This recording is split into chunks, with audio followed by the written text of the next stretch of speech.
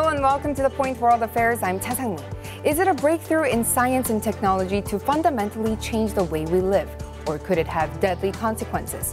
Recently, there have been growing concerns on the application of cutting-edge robotics and AI technologies in the military sphere. As we mark the 100th anniversary of the end of World War I, we take a look at some recent advancements in the defense sector that have been enabled by these new technologies.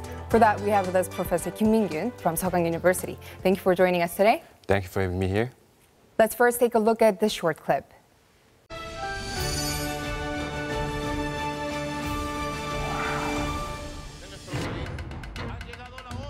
Back in August this year, Venezuelan President Nicolas Maduro was attacked with a drone while he was giving a speech in public, injuring 7 bodyguards as a result. This is a case in point in how drones can be misused as weapons that can lead to mass destruction. Drone technology is rapidly evolving. The U.S., for one, has incorporated the use of drones in all of its war zones. According to the U.S. Congressional Research Service, the U.S. currently has in stock 7,000 to 8,000 drones and invested roughly $22.8 billion in drone technology from 2013. What's more, China and Japan are also striving to apply AI technology to drones that have conventionally been controlled by humans. China says within 5 years, they'll be able to control their aircrafts remotely by satellite. These devices have many benefits that have the potential to save human lives if used for reconnaissance and intelligence gathering purposes. But on the other hand, there are growing concerns that it can be abused by terrorist organizations and lead to the birth of autonomous weapons or killer robots. In fact, 116 CEOs of the world's 26 biggest robotics companies have appealed to the UN last year, urging the ban of robotics weapons using AI. The weaponization of IT technology is at a crossroad between efficiency and ethical legitimacy. On this week's The Point World Affairs, we explore whether there's a safe way to take advantage of the technology without blocking the flow of evolution and ways to create international regulations. Professor Kim, drones and AI technologies has been growing really exponentially. And this development, however, it has been raising concerns among a lot of people recently. So why is that? Because if you think about the artificial intelligence technology, right, every industry that we're going to have, but in the particular sector that we're going to talk about today is the military sector, because AI make their own decisions. Of course, when you're in the military sectors, well, they're going to use the weapons. So without decision-making, with human reactions or human decision-makings, they don't have any ethical standard. So in the like a war situation, well, if you're going to use drones or AIs in the weapons as a critical killing weapons, well, if they're going to make a mistake, well, it's going to create a lot of damages to all the people or other nations that we are against. Right, so tell us a little bit more about these AI technologies application in the military context. So we know that some of the drones are actually applied right now, but these AI technologies are also being mobilized. So tell us a little more about that. Well, one of the advantages that they're going to use is the military sector. You're going to damage your enemies without any damages for your side. If you think about the technology level for the artificial intelligence, well, we are saying that it's not perfect. We're trying to AI in various industries, especially we also going to use the AIs in the medical sectors, like healthcare. Well, the IBM is basically using the AI to detect the cancers for the human bodies. But basically, we are in the developed stage. But that means we are using the AI in very dangerous situation. One critical mistake can damage a lot of people. That's kind of a critical issue that we're going to use AI in this stage. So you're saying the artificial intelligence is extremely smart, can be used in various ways, in a beneficial way, but for the military purposes, because it's so smart, it can be very dangerous. Yes. We'll connect to other experts to find more about it. Beijing Institute of Technology, one of China's top research universities, has admitted a batch of students into their experimental program for an intelligent weapon system to foster the next leaders in China's development of AI weapons. This unprecedented effort is a good example that shows how much the Chinese government is devoted to developing AI technology that can be used in the military sector. From nuclear submarines that have self-learning capabilities like AlphaGo, to microscopic robots that penetrate blood vessels and perform assassination missions, big military powers like the US, China, Russia, and several European countries are butting heads to develop the next big AI weapon. China, in particular, has been investing roughly $5.5 billion every year on AI technology with a goal to build a strong, technologically savvy military. That is 4.6 times higher than the amount the U.S. is annually investing. What's more, they're accelerating the process by collaborating with top IT firms like Baidu, Alibaba, and Tencent. The U.S. Department of Defense has also been seeking to collaborate with prominent IT firms in Silicon Valley, only to be hit with obstacles in the process. Google, for one, has announced the suspension of Project Maven, a joint military AI development project with the Defense Department, as more than 3,000 people have protested against the use of AI in the military sector. However, the U.S. is not likely to give up its pursuit of developing advanced IT technologies, as robotics and AI weapons are emerging as game changers for future wars. At a time when a power struggle between the U.S. and China is growing, we connect with AI experts to analyze how the development of cutting-edge technologies can add to a country's military might and the possible concerns over the weaponization of AI. Let's connect to Erwin King, a professor in the Department of Computer Science and Engineering at the Chinese University of Hong Kong. Good to see you, Erwin. Thank you for inviting me to come on the show. Recently, Beijing Institute of Technology, BIT, accepted a number of students into their new AI weapons development program. How do you explain this nationwide movement of AI military applications in China? I would say that this is a very typical move by the Chinese government. If you've seen this in Tsinghua, for example, there is a Yao class. So they will actually pull the best of the best, very talented youth into the accelerator program. And it just so happened to be that AI is very popular and very hot right now. So I think that they would like to assemble their top talent in this very important and crucial field of AI for the nation, for the region, and for the world. You just mentioned it's very crucial for China, for the world. Why is that? And also, the artificial intelligence development has been in its infancy just a few years ago, but it doesn't seem like it right now. Well, I think that let me first say that AI actually has existed for a long, long time. It started in the very, very beginning, 1940s, 50s, and it really was very popular in the 60s and so on and so forth.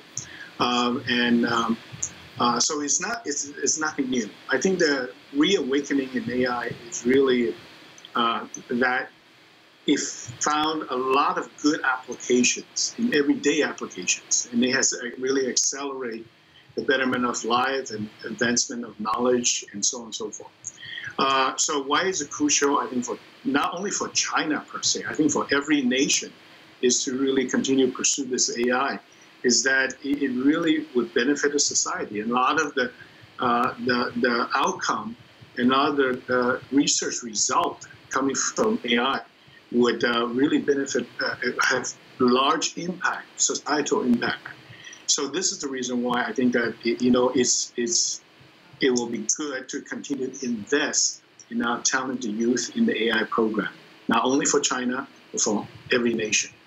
Erwin, but there has been growing concerns on this very topic. A lot of experts have been worried about the birth of autonomous weapons system, which is also dubbed as killer bots or killer robots. So Beijing is definitely discussed about on this front. So Your thoughts on that? Yeah, I think that I wouldn't say it's just this only pertain to one particular government. In fact, ethics in AI has been a very, very hot topic of late, because as you know, innovation in technology really moves about 5 to 10 years ahead of judiciary system that governs the technology.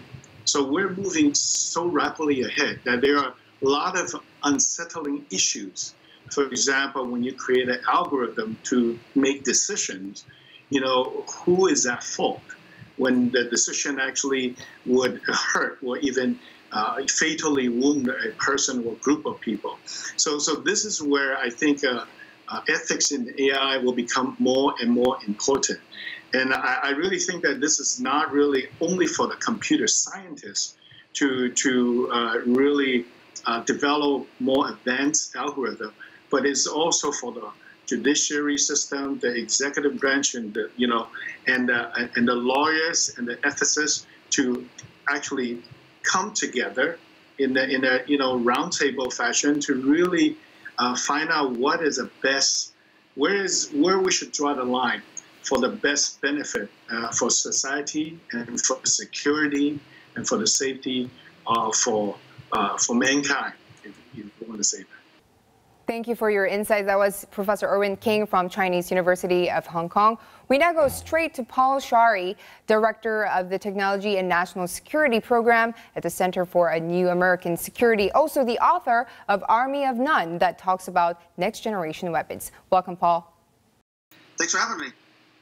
What is the significance of using advanced technologies like drones or the AI as weapons for military purposes? Well, we're already in a world today where we have seen over 90 countries around the globe using drones today, including many non-state groups like the Islamic State in Iraq and Syria using them for attacks, and many countries have already weaponized drones. And with each generation, these drones are becoming more advanced and more autonomous. So just like we're seeing in automobiles, more autonomous features with each generation, we see the same in military robotic systems. And that's lead many to question whether we're heading down the path towards eventually fully autonomous weapons that would be making their own decisions on the battlefield about who to kill. So is China's recent focus of developing AI technologies into weapons, is this a reason why the U.S. has been integrating AI into its national security? All of the countries we see around the globe that are high technology countries are investing heavily in finding ways to harness artificial intelligence just for general national advantage, for improving their economies, but also for their military purposes. And we're seeing many countries around the globe try to find ways to integrate this into their military forces to gain an advantage on other countries and other potential adversaries.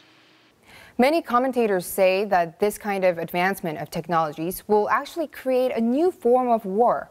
So you have also mentioned that in your book. Don't you think that if these kind of wars were to break out, wouldn't this be even more deadlier for the mankind? It very much could be. I mean, one of the concerns really is that robotic systems, because they enable greater scale of action, because one person could control not one robot, but with autonomy could control thousands of robots, that this could create a greater scale of destruction on the battlefield and more loss of human life. And in particular, because machines could operate faster than humans, that they may be able to operate at superhuman speeds, much like we see in stock trading, for example, where machines are making trades in milliseconds, that this could lead to a new form of warfare happening at machine speed that's no longer under human control, and that the consequences could be potentially disastrous. Thank you. That was Paul Shary from the Center for a New American Security in Washington, D.C. Professor Kim, how do you read Mr. Shary's analysis on these developments of this military purpose AI technologies? And also, Professor King had said that these technologies are actually beneficial for every nation. Well, I have to mention about the effectiveness of AI. Basically, without very less human workers, basically we can control a lot of things. especially with few soldiers and more damaged weapons. AI can make it happen. So that's why that all this industry, as well as the military, of course, they're trying to go for the developing AI technology so that they can enjoy those kind of effectiveness. If you can enjoy effectiveness, which means you can save money and you can make more investment on the weapons. So that means with less money and less people, you can make more damage to your enemies. That's kind of a basic theme that all these countries where they're trying to develop the artificial intelligence technology.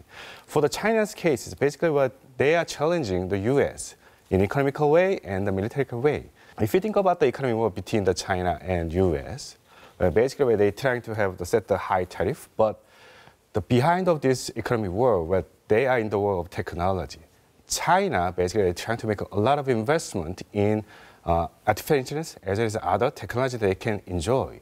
But if they can achieve those kind of effectiveness, of course, well, I think they can win over the US economy. That's why they are so fall in love with those kind of technology that they can develop.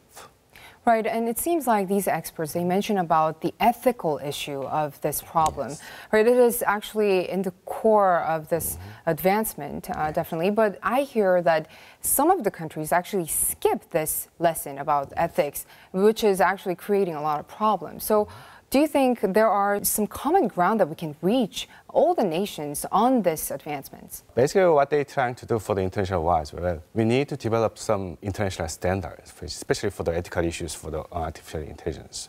Well, as you know, for weapons and any other issues that they're going to apply this artificial intelligence technology into every industry level that we're going to have, well, of course, there's always trade-off between the cost and benefit. We can say, okay, effectiveness or other issues, we can save money, we can take it as a benefit, but on the other side, like ethical issues, well, of course, we're going to have some costs that we have to deal with. So that's why that we have to get around and make some international standards, especially for the ethical issues. We can gather together so that we're not going to make a huge one mistake so that we can damage the human beings. Okay, let's find more concerns about this issue. Now we connect to Toby Walsh, a professor of artificial intelligence at the University of New South Wales, also the author of newly published 2062, The World That AI Made. Hello, Toby. Thank you very much. What is your greatest concern when it comes to weaponization of AI technologies? I am very concerned, as are thousands of my colleagues, about the arms race that's happening to use AI to fight war, and the fact that machines can't be morally held responsible, that it will be a step change, a revolution in the way that we fight war. The third revolution, the first revolution being the invention of gunpowder, the second revolution being the invention of nuclear bombs, and then this third revolution. A step change in the speed, the duration, and accuracy with which we can fight war. This is a global trend across the world, this development of new technologies in the weapons, the military purposes. So is there a way to globally ban these kind of developments? Well, we have banned a number of technologies in the past. We've banned nuclear weapons now, biological weapons, chemical weapons, and a number of other technologies like blinding lasers and cluster munitions. So I'm very hopeful that we will ban them. In fact, I'm actually pretty confident eventually that we will, because they are ultimately weapons of mass destruction. They let you scale industrialized warfare. One programmer can do the actions that previously took 1,000 soldiers. And so these will, like all other weapons of mass destruction, have to be regulated. And we have been successful at regulating chemical weapons, biological weapons, and even to a limited extent, nuclear weapons. And so I'm confident that we will eventually see these technologies regulated. My greatest fear is that we'll actually have to witness the horror of them being used against civilians and unarmed combatants before we actually have the conviction to do that. Now, give us some ideas. As of the end of 2018, what kind of state-of-the-art technologies are we seeing? We're certainly seeing an arms race to develop prototypes of these weapons. It's wrong when people think of killer robots to think of Terminator. It's actually much more less sophisticated weapons that are at best a few years away. And we certainly see prototypes in most spheres of war, in the air, autonomous drones that are being developed. On the sea, the US Navy has launched its first fully autonomous ship. Under the sea, we see autonomous submarines that can cross the Pacific completely unaided. And land, we see things like autonomous tanks, autonomous sentry robots. So there are the rudimentaries of these weapons now available. And it's only a matter of a couple of years before we would see them operational in a number of armies around the world. And US, Russia, and people have made it very clear that they will be using these technologies. Thank you. That was Toby Walsh, a professor from the University of New South Wales in Sydney. Professor Kim, so these guidelines, which we were talking about, the regulations, it's really worrisome that there isn't a standard right now, even though these technologies have advanced up to now. So what kind of policy changes or what kind of future do we see in terms of this? Well, in current stage, well, a lot of nations, as well as the companies, really trying to make a lot of investment on those kind of technology. Well, if you think about the AI, as I mentioned before, well, they're going to apply in the military, but AI is kind of very popular technology right now. All these nations, as companies, where they're trying to make an investment. I don't think we are going to be able to ban those, AI technology. I think it's not possible in reality, because right now we are using the AI technology in a lot of areas. But one of the points that we're trying to mention, especially in the military, he mentioned about the ban for chemical weapons and its kind of issues for here, because the main issue that we're trying to protect civilians. So when we're trying to use those artificial intelligence technology, well, think about the accuracy. Well, those kind of accuracy issues always make trouble in the military. If we can improve those accuracy in certain level that guarantee the preventing from the civilians, well, I think we can proceed those kind of regulation as well as a guideline that we can present in the worldwide guidelines. But I think it's kind of, we're in the competition level all over the world, especially for developing the technology, where it's kind of relating to the economy level for all the issues. So I don't think we're going to have very well harmonies especially for the establishing guideline very soon in worldwide. So you're saying that yes. We cannot ban the development of these technologies, but we can find ways to smartly use yes. these kind of technologies. So I think it will be also very important to talk about the role of private sectors, yes. the tech giants who are actually the yes. creators, the manufacturers of these yes. technologies. So what do you think they should think about? Well, basically, if you think about the industry, well, they're trying to make money.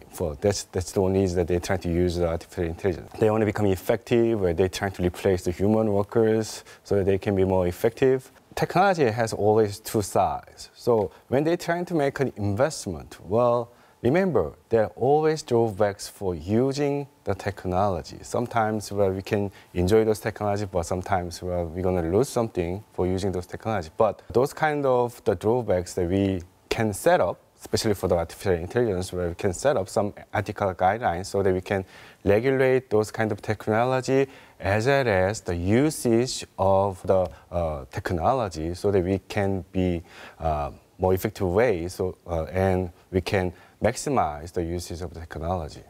Okay, thank you for your insights today. Thank you. Many critics had previously warned that the advanced technologies such as artificial intelligence could be detrimental to the survival of mankind. It is hoped that the international community recognizes the urgency of the situation and work towards prescribing a viable solution. That's all we have for this week's The Point World Affairs. Thank you for tuning in and see you again next week.